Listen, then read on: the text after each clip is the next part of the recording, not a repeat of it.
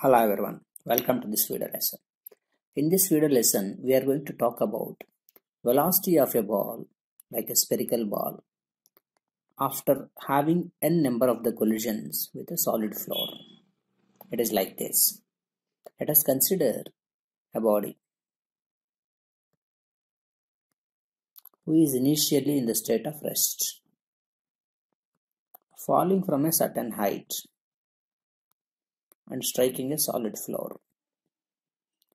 So by the time it strikes the floor, it acquires some velocity u. Then there is a collision. Body bounce back. While it is bouncing back, it will bounce with a different velocity, say v1. Again it falls and bounce back with a velocity v2. We want to calculate it. Keep on happening. After n collisions, what is the velocity of the body? That's what we are supposed to find out. So this obviously depends on coefficient of restitution. As you have already learned, as we have explained in the previous video lessons, coefficient of restitution is defined as ratio of relative velocity of the separation after the collision to the relative velocity of the approach before the collision. In this case, the second body is the solid floor who is in the state of rest before and after the collision. That means velocity of the second body before and after the collision is equal to 0. That is v2 after the collision. u2 before the collision for the second body is in the state of rest, 0. So E equal to 0 minus v1 by u1 minus 0. That is minus v1 by u1. But this v1 and u1 being in opposite direction, if one is treated as positive, other has to be treated like negative. So minus v1 by u1, minus and minus will cancel. So I can simply express coefficient of restitution is velocity of the body immediately after the collision to the velocity of the body just before the collision, because simply the second body is in the state of rest. So taking case 1, velocity of the body just before the collision u1, let me assume it like u, like we have assumed here. Let the velocity of the second body immediately after the collision is v1 itself. Substituting in the formula, E equal to v1 by u. That implies v1 equal to E into u. This is during the first collision here. Here what I have written is here, first collision. Here is the second collision. Let's write the same during the second collision. Case 2. During the second collision,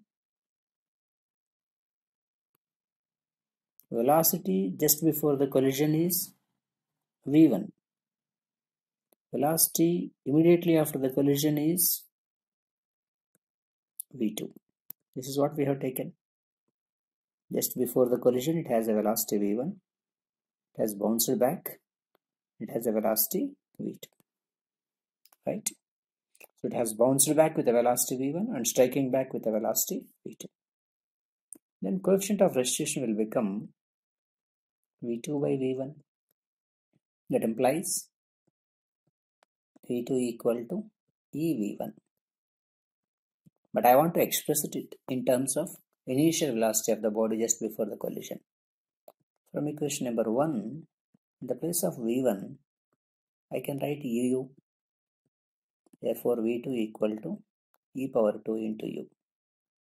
So if you notice, after the second collision, e power 2 into u. After the first collision, e power 1 into u. So if you consider the third collision or another collision, say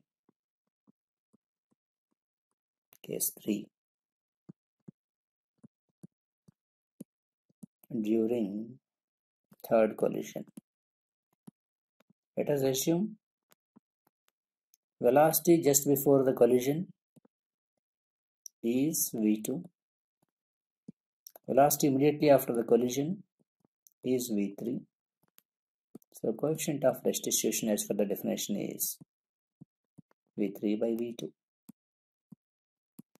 That implies v3 equal to e v2.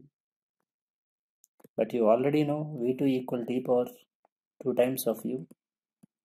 So in the place of v2, e power 2 times of u. That implies v3 equal to e power 3 times of u. So after the third collision, velocity is e power 3. So for each collision, the same power is coming. First collision e power 1, second collision e power 2, third collision e power 3. Therefore, I can write in general, after n collisions,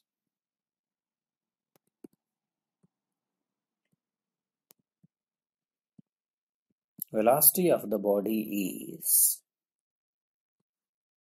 Vn equal to e power n into u.